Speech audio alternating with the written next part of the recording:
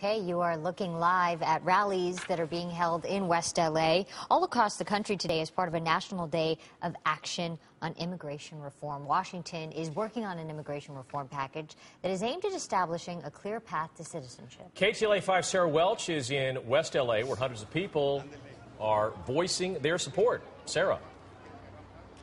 Well, Glenn, there are hundreds of people here. This rally going on. It's actually just beginning to wrap up now. We're outside Senator Feinstein's West LA office.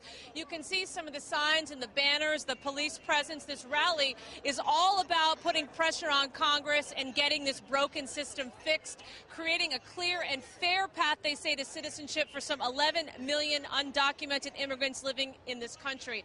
Now, many of the people who are here today say that includes, most importantly, keeping families together. This morning, delegations of family members have been meeting with the senator's staff. We know the senator has been a friend and ally when it comes to immigration rights, but many of the people that are here today are concerned.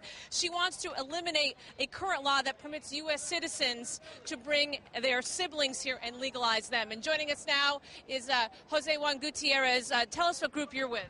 I'm with Vamos Unidos USA, and I coordinate the Full Rights for Immigrants Coalition in Southern California. You have a problem with the senator's stance on family unity. I have a problem, and many people in the community have a problem with the current stand of Senator Dianne Feinstein on family unity. She's proposing that we get rid of things in immigration law that help people keep their families together. We think that's taking the process backwards, not forward, fixing our broken immigration system. And she's put out a statement here.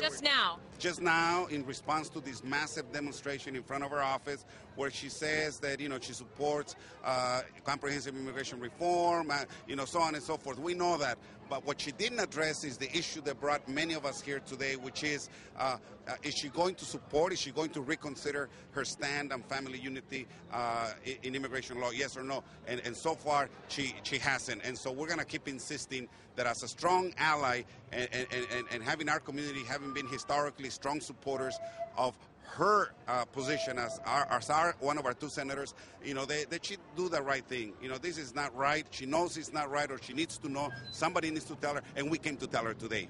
Okay, we know that this so-called Gang of Eight has been working to craft this proposal. We know that they are close.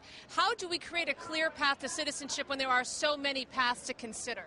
Well, I think that what the Congress of the United States needs to do is to get the representatives of our community involved in the conversation. So far, it's the White House, and we appreciate that. It's the House of Representatives, it's the Senate, it's the Gang of Eight. Well, what about the people that are affected or their representatives? I think that we've been working with this issue for almost 30 years. We know it inside out. We know what's wrong with it. From our point of view, we like to see what concerns they have in Congress and in the White House so that we can address those and bring about the best possible solution to fix our broken immigration system. Juan, thank you so much. And again, the group here believing that they are close now as ever. And there's going to be another rally this afternoon at 3 o'clock in Van Nuys. We'll have developments later on. For now, we'll send it back to you in the studio.